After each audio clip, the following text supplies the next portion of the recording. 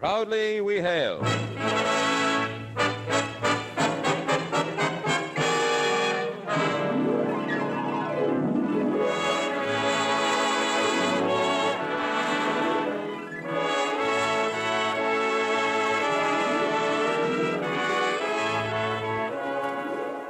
From New York City, where the American stage begins, here is another program with a cast of outstanding players.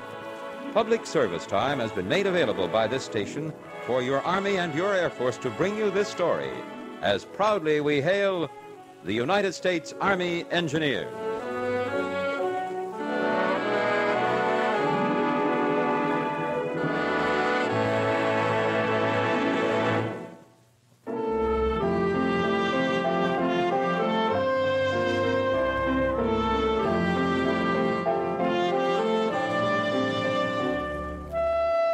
Our story is entitled Floodwaters, a tale of courage and scientific skill backed by years of thrilling experience in the continuing battle of the rivers by the United States Army Engineers. Our first act curtain in just a moment, but first, young men, why not let a thought for tomorrow be your thought for today? Right now, your United States Army needs qualified technicians in such varied and interesting fields as radio, radar, meteorology, photography, and many, many others. Yes, you can be trained to do a job and acquire a skill that will be of great benefit to you for the rest of your life. You can also take pride in the fact that you answered your country's call in time of great need. Why not let a thought for tomorrow be your thought for today? Visit your nearest United States Army and United States Air Force recruiting station and enlist in the United States Army. And now your Army and your Air Force present the Proudly We Hail production, Floodwaters. Quite an outfit, the Army Engineers. Give you cold, pure drinking water out of a Lister bag before you know it. Sling a bridge across a gully or pontoons over a river before you can think of the right word for the job. Busy guys. Sometimes they're busier in peacetime than in war. That's a fact. Talk about service to your country. If there's one bunch who serve their country all the time, it's the United States Army Engineers. Cast your mind's eye over continental United States. Note the fine coasts, the great harbors on both east and west. Admire the forested beauty of the Appalachians, earthworks ranging from Georgia to Maine. Gasp at the awesome granite peaks of the Rockies and the Sierras' battlemented bastions that divide the continent from Mexico to Canada. This spectacle is the glamour of a continent. And in between, so unobtrusively in between, lie two-thirds of the nation, a storehouse for the world. Here is the golden grain of Kansas and Nebraska, the rustling cornstalks of Missouri and, of course, of Iowa, the russet orchards of Ohio and Indiana, the clover of Kentucky, the cotton of Mississippi and Alabama. This is the richest farmland on the earth, deep, black, fruitful. And over all, within all, the life force of it all is the silver lace-like fan of the rivers.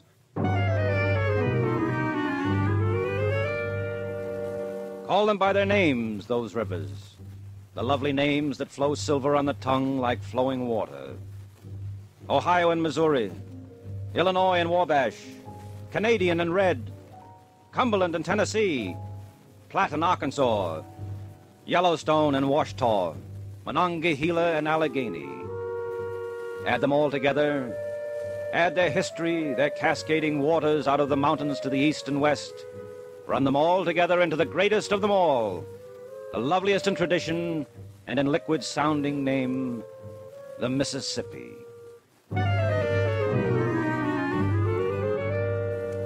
These and their tributaries, from mountain streams to deep-flowing highway for the steamboats, these give life to the great valley. Life and, sometimes, despair, destruction, and death.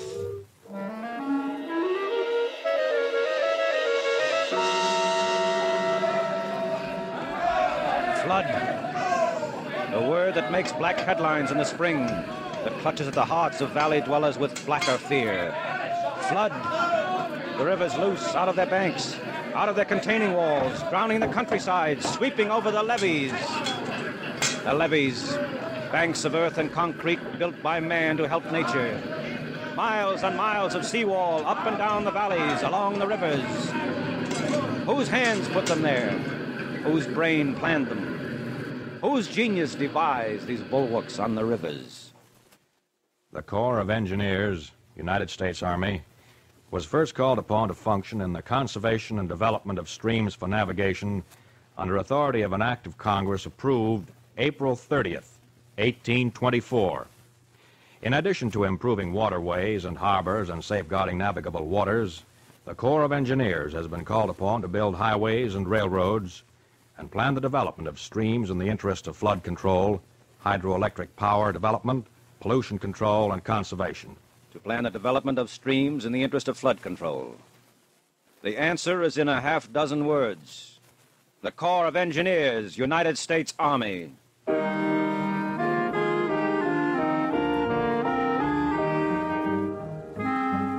All things have their beginnings somewhere, perhaps deep in the shadows of history. 1824 is 128 years past, and yet the Corps of Engineers dates back well before that. June 16, 1775. Be it resolved that there be one chief engineer for the Army in a separate department and 2 assistants under him by authority of the Continental Congress. June 16, 1775. The Department of Army Engineers created by Act of Congress. The news was welcome to a man named Washington. For the next day, June 17, 1775... Dig a hole, carry the dirt, dump it here. As if it made a difference where we dumped it. Well, perhaps it does. I didn't volunteer for this army to dig holes and carry dirt. You'll have plenty of chance to use your musket, friend. If you don't dig the holes and carry the dirt, chances are a British musket ball will dig a hole in you. I know, but I don't see the plan. You don't have to. Just get these earthworks where they want them. Colonel Gridley has a plan. Gridley, who's he? Chief engineer. It said he chose this hill because it's easily defended. Commands all Boston.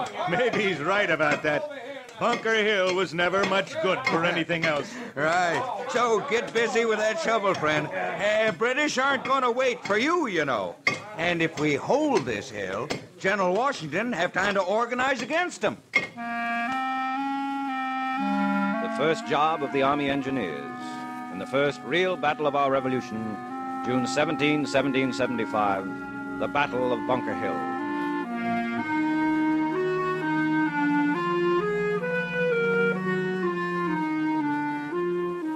But engineering must be learned, and learning calls for schools. General Washington knew the truth of this, and in the weary days at Valley Forge, his thoughts bore fruit. June 9th, 1778. By order of the commanding general, 3 captains and 9 lieutenants are wanted to officer the companies of sappers. As this corps will be a school of engineering, it opens a prospect to such gentlemen as enter and will pursue the necessary studies with diligence of becoming engineers and rising to the important employments attached to that profession, such as the direction of fortified places and so forth. The qualifications of the candidates are that they be natives and have knowledge of the mathematics and drawing, or at least be disposed to apply themselves to these studies. They will give in their names to headquarters.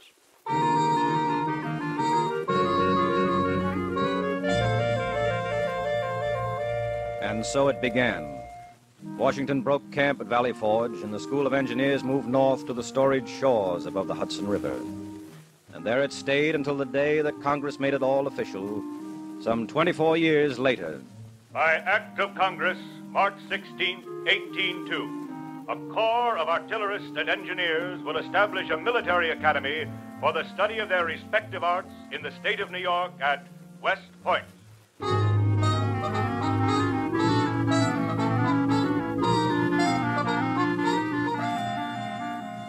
West Point, created of and by and for the Army Engineers. Their school, the first school of engineering in our history, the base from which the men went forth to serve their nation in both war and peace. Yes, peace. For the battle against nature is longer, wider, and more deadly, with a greater goal ahead than most any battle fought with guns. The engineers are in the forefront of this battle and have been there since it first began. The chronology is found in Acts of Congress. The River and Harbor Acts beginning back in 1820. Execution of a survey of the tributaries of the Mississippi west of the river and those northwest of the Ohio River is assigned to the Corps of Engineers. 1836. Improvement of the Ohio River is assigned to the Corps of Engineers. 1850. Funds are herewith approved for the survey of the Mississippi Delta by the Corps of Engineers. Over 100 years have passed since then. Over 100 years, untold gallons of water, and 4 bloody wars. And yet the work begun in the 1850s is still the foundation of the battle of rivers waged today. The commanders in the field that spring of 1857 were Captain Andrew Humphreys and Lieutenant H.L. Abbott, Corps of Engineers, United States Army. Look like a big job, Berger? Looks like a mighty big river, Captain. Not so big that it won't be controlled someday. Sir, if I may. Of course, Berger. Thank you, sir. See, I come from Missouri, around the valley of the St. Francis River. That's why I volunteered for this job, sir. I thought maybe what we do here might help save our farm, sir. Well, I hope it will. If we can really measure the possible amount of water flowing into and through this Mississippi River, and measure it accurately, we'll have laid the groundwork for controlling floods almost forever. But fortune was against the engineers that time. In the summer of 1851, Captain Humphreys was stricken with fever. He gave up his assignment, and when his health returned, went to Europe to study flood control over there. 6 years later, in 1857, Humphreys was back at his job, as enthusiastic as ever, but this time his enthusiasm was tempered with apprehension. What's bothering you, Andy? The size of the job, Hal, I guess. Well, I've never bothered you before. Well, fools go in. I didn't know as much in 51 as I know today. Well, all the more reason, then, for peace of mind? On the contrary, Hal. Andy, a shared worry is half a worry. Well, the laws on which we are basing this survey, the laws of flowing water in natural channels, are not based on good enough experience. But all through Europe, The rivers of Europe aren't the Mississippi Basin, Hal.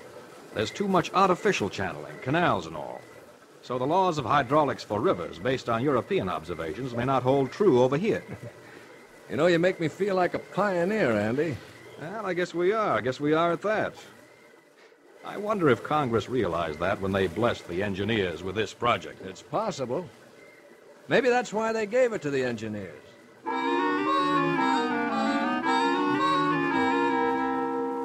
1 year later, Andrew Humphreys and Hal Abbott had their chance to study the rampaging Mississippi at first hand. Word came to them. Captain Humphreys, message from upriver for you, sir. Thank you.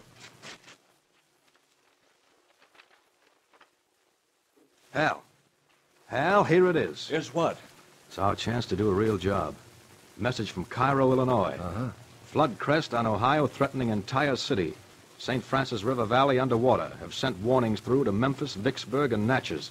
Can you send us help? Hal, this is it. This sounds like the end of our work to me. Oh, it's the beginning. We're going to send all the help we can. And the men we station in those cities all along the river are going to take daily readings of water level, silt content, speed of the crest, everything we can think of. We're going to learn about a Mississippi flood at first hand.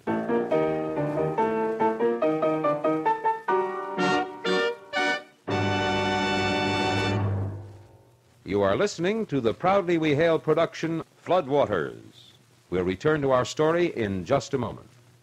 Today, you young men of America have an excellent opportunity to learn a trade that will assure your future.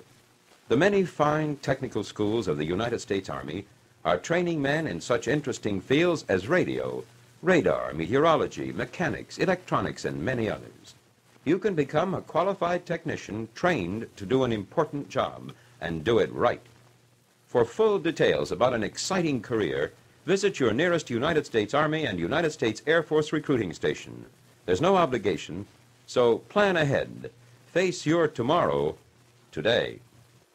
You are listening to Proudly We Hail. And now we present the second act of Floodwaters.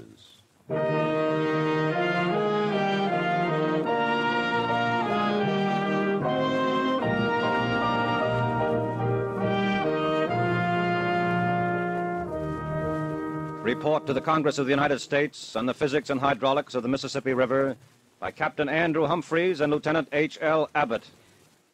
It may be stated that laws governing the flow of water in natural channels have been determined which were never revealed before. New formulas have been prepared. Improved methods of gauging the amount of water in streams have been devised. This portion of our work exceeded even our expectations. Furthermore, it has been determined beyond a reasonable doubt that the bed of the Mississippi is not formed of alluvial soil deposited by the river, but is a stiff, tenacious clay of an older geological formation. This fact is of the utmost importance in preparing plans for flood protection. In view of the work done and the experience obtained under actual flood conditions, we recommend the plan of levees. It is simple, direct, and will protect the vast majority of alluvial bottomland in the Mississippi Valley.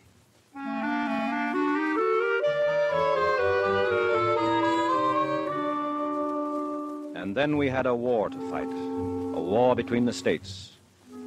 But Andrew Humphreys never let the battle of the rivers escape his mind for long, or the minds of the men, of the engineers charged with controlling the mighty waters of the Central Plains. With the war behind them, the work went forward once again. Humphreys and Abbott both passed into memory. Year by year, as Congress authorized the funds, the engineers fought on, driving back the rivers until at last in 1929, the Congress of the United States calls upon the Army Engineers to control the Mississippi River and its tributaries. 1945, 291 projects are authorized under a River and Harbor Act.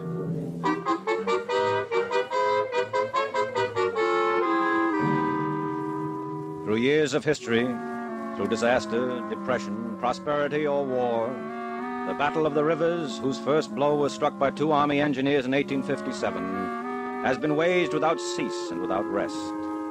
Day and night, year in, year out, the water flows. Cities grew and flourished. The forests gave way to open fields. The land prospered. The nation grew. And time again,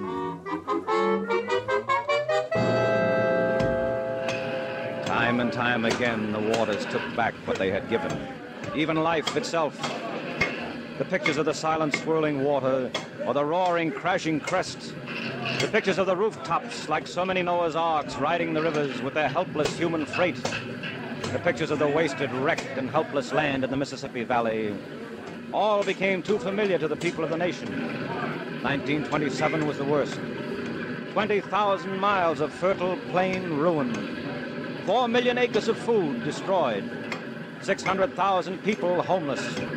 Damage in one city alone, millions. Then it was the Congress gave the call. The Army Engineers must control the Mississippi.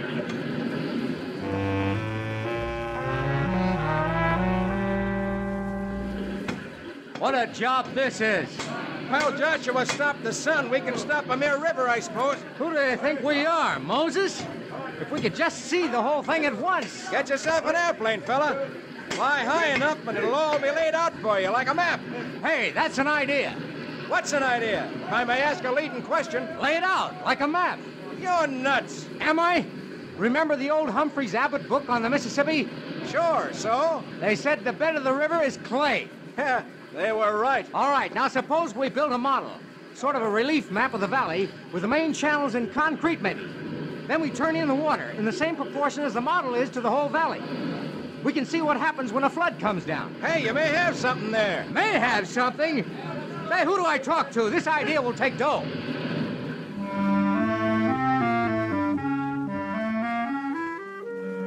The engineers got the money and built the model. An exact reproduction of the river and the tributaries from Helena, Arkansas to the Gulf of Mexico.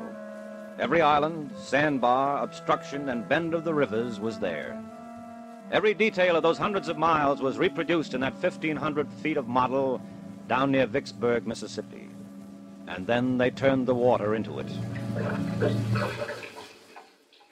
I was right. You see, I was right. Stop crowing and tell me what you were so right about. You see how the crest come down the valley? Of course. Now, what happens when it reaches the lower stretches of the river, where all those bends and sandbars are? It, well, backs up. Sure, it backs up, because the water can't escape through those bends as fast as it's coming down. Okay, what happens? We slow down the crest? You're kidding. No one slows down the crest of a flood. But we do let it through faster, so it won't back up. Hey, you mean we straighten out the Mississippi? Exactly. We straighten out the Mississippi.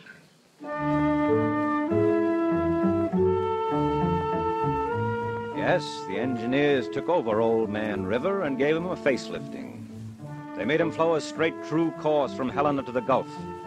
Removed 120 miles of bends and bars and other obstacles. The current moves quite swiftly now. When there are floods above Helena, the crest moves down the river, never backing up and pouring over dams and levees the way it used to. And this has been proved true, proven before the work was completed, proven in the Upper Valley in 1937. January of 1937 saw 6 inches of rain fall on the valley of the Ohio within 2 days. Half the year's full quota of rain fell in just 25 days. On the 24th of January, the call went out. To all amateur radio operators, this wavelength. Stand by. Important communication from District of Army Engineers. Stand by. This is the message. You are ordered mobilized to maintain communications under the Chief of Engineers in flooded areas. You are ordered mobilized to maintain communications in flooded areas. The fight was on. Wires down, roads out, railroads ruined. Communications were maintained by amateur shortwave radio men. Thousands of men fought seepage and sand boils on the levees. Grimly, without rest, weary until they dropped, citizens and soldiers fought the river side by side. Below Helena, all was well. The levees held. Almost no water backed up into the tributaries of the straitened river.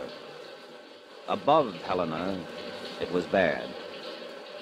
Cairo, Illinois, where the Ohio joins the Mississippi, felt herself safe behind a seawall 60 feet in height. Headquarters of the fight was at the office of District Army Engineer. From there, the orders flashed, and grim-faced men rolled into action on the roads of Missouri, a few miles south of Cairo. What's up out there? How soon can you pack up and get out of here, mister? What for? The levee's holding? We know, but not for long. Why not? Good built wall, that levee. We can't waste time. Water's 58 feet at Cairo and more coming. Engineers have to blow the fuse between Bird's Point and New Madrid. You're living in the spillway. Okay, soldier. I knows when I got to get. Have I got half an hour? Just about. Good luck, mister.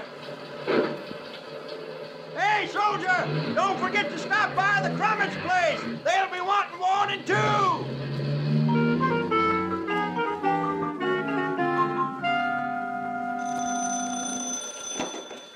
Army engineers. Mr. District Engineer in Cairo, when can you blow the fuse? Anytime you say, sir. Is the spillway clear? As far as we know, sir. Rescue boats will follow the water into the area. Then blow it now. River's rising here to almost 59 feet now. Yes, sir. Stand by the plunger, fellows. Here we go. All set? Ready? Fire. They blew the fuse plug in the levee at the Bird's Point, New Madrid floodway.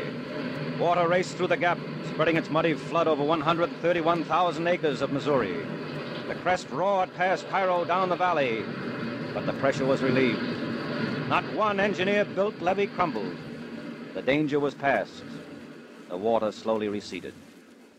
On February 12, 1937... By proclamation of the Mayor of Cairo, Illinois, with the consent of the United States Army Engineers in charge, I hereby proclaim the removal of all restrictions and requests made as to the leaving and entering of this city and the transmission of business. And as the mayor's words returned the city and its people to a normal life, by a strange coincidence, the marquee on a moving picture theater announced for all to see, Opening Wednesday, Rainbow on the River.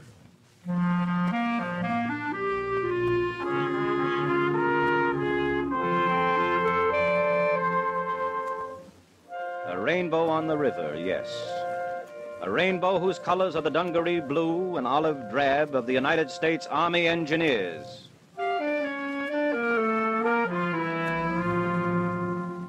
But this is a battle whose end is not quite yet.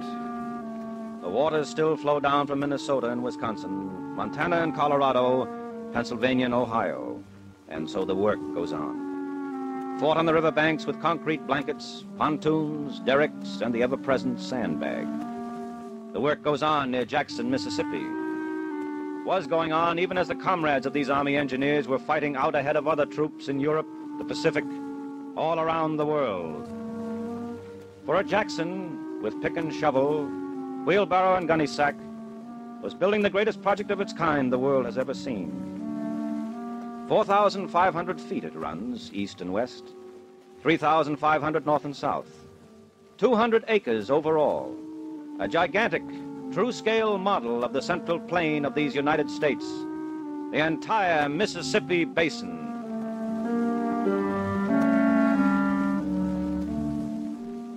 Nature duplicated will be there for men to study and control. The mightiest of rivers reduced to size that man can handle, turning on and off the water as the rains and snows fall far to the north. Here, on this model, homes will be protected, lives saved, and the valleys kept fertile for the good of the people in whose service this battle is waged by the Army engineers. Call them by their liquid-sounding names, those rivers who have not all been bound, constricted hand and foot, as they will be someday in the future. Call them Washita, Cumberland, and Platte. Call them Illinois, Wabash, Monongahela. Sing songs of rivers and the good they bear upon their glowing bosoms. Love their beauty and their silver quiet. Weave memories around the willows on their banks and romance round their levees. Yes, name them, love them, and always deep within your hearts, remember those who fought more than 100 years to keep them flowing in their places, forever bringing fertile wealth to the great plain of this nation. Remember, the Army Engineers.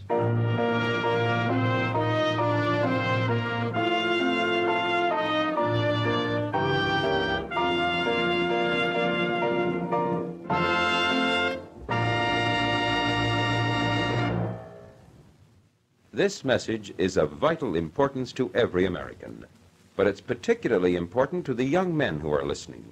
For today, the rapidly expanding United States Army is depending on you to do a vitally important job.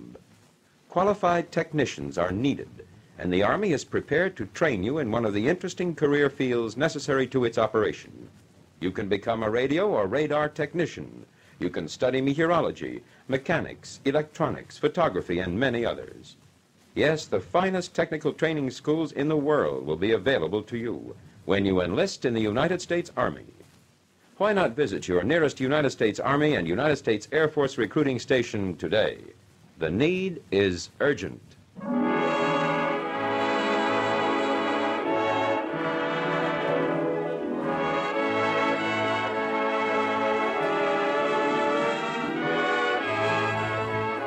This has been another program on Proudly We Hail, presented, transcribed in cooperation with this station.